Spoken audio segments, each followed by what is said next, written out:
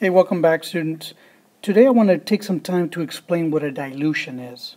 And essentially what a dilution is nothing more than reducing the concentration of a chemical. Okay, and so it doesn't matter what you have in terms of a solution. Essentially what we're looking at is the moles of the solute that's being dissolved in that solvent. We're going from an area where you have more solute to an area that you have lower solute, or vice versa. And so let's just kind of draw some pictures here. Let's say that I had a container, and this container had a mixture here of water, and we added to this container a solute. Let's say that we added NaCl. And in the volume here for the first one, let's say that we had 1 liter.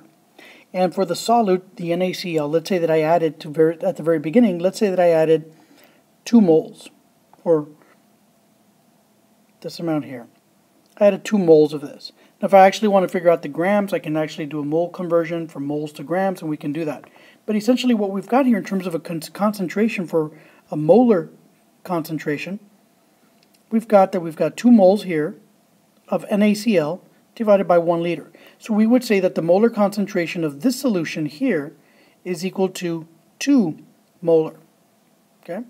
And so essentially what we're saying is if we use this information as our start, what would happen if we change this? So let's say that we have a second scenario, and in this particular case we still have the solution, but now let's say that this time we change the volume. So now we have a V2, and let's say that we add an additional liquid or additional solvent to it. In this case we raise the volume to 2 liters. And we want to know what is that mole ratio for the NaCl. So what is the concentration of this second situation? So what we've got then, in the first case, we've got our M1 over here, molar concentration 1. And so what we're going to figure out is the molar concentration 2. And this is going to be equal to some number X moles divided by the new volume, which is in this case 2 liters. Now, since both of these are equal to a concentration, what we could do is we could then equate the first instance and the second instance, right? And so essentially what we're saying is if we take the concentration of the first solution multiplied by the volume of the first, this is going to be equal to the concentration of the second divided by the multiplied by the volume of the second.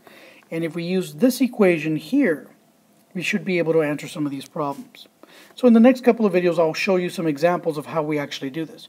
But keep in mind, the basic thing that we're trying to do is trying to figure out what is going to be that reduction in concentration from one instance into the other when we look at the differences in volume. Okay, that's all we're really doing, is what's the concentration in the first instance, look at the concentration in the second instance, and go from there.